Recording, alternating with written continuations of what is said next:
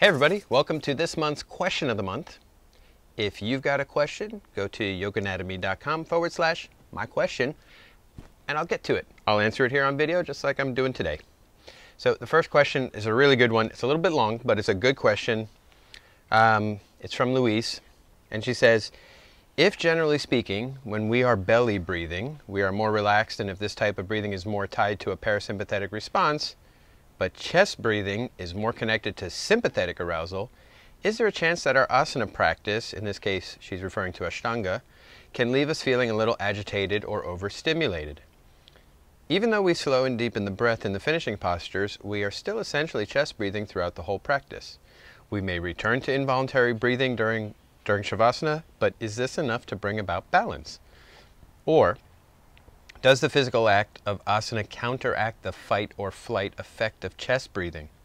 In my experience, I notice that a strong asana practice energizes me, but can almost leave me a little anxious, and I feel I have to be mindful of this.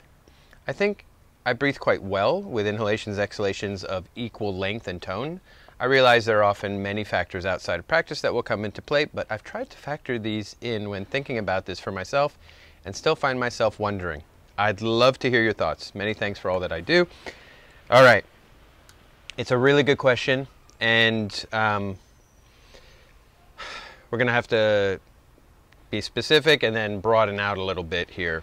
One is, let's talk about chest breathing versus belly breathing. And Luis is right, there is some general sense that abdominal or belly breathing is more relaxed. It's what we naturally do when we're not applying a particular technique.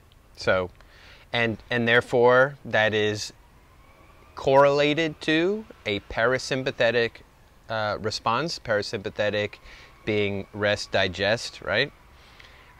Versus chest breathing, which has a general correlation towards sympathetic arousal. But that doesn't mean that just because you chest breathe, your sympathetic nervous system is flying off the charts. Just because you belly breathe doesn't mean, you're flatlining down into parasympathetic arousal.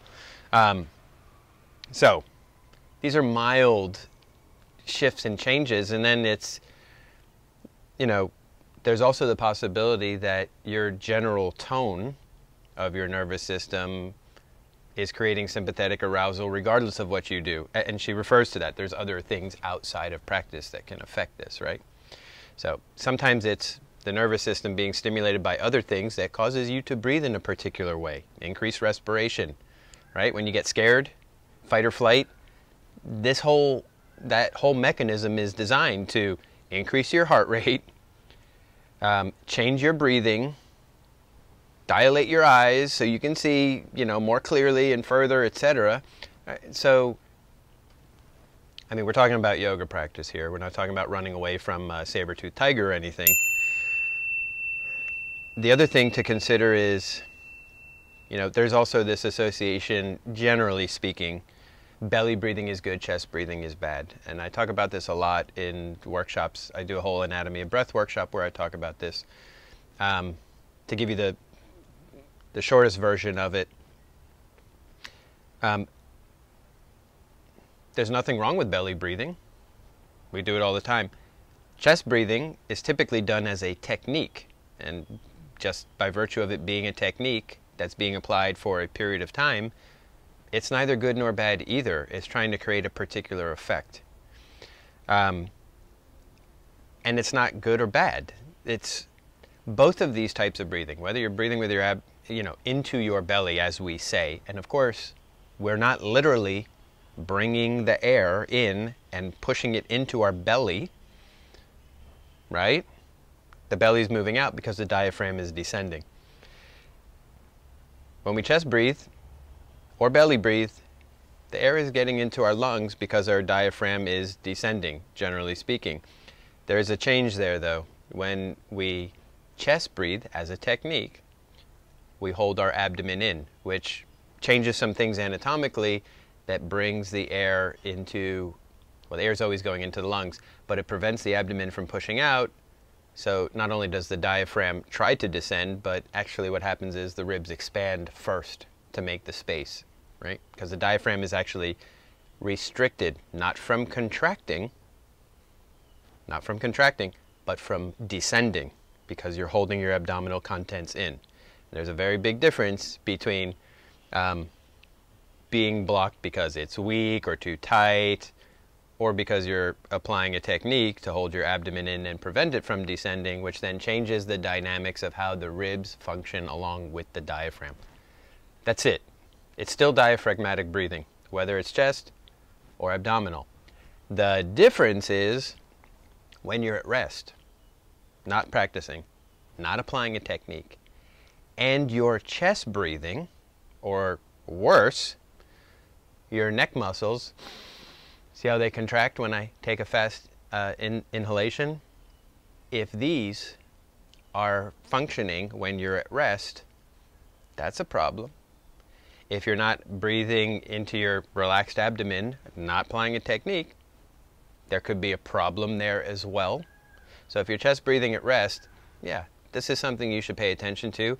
Can be causing sympathetic arousal or as a result of sympathetic stuff. Or it could be an anatomical problem.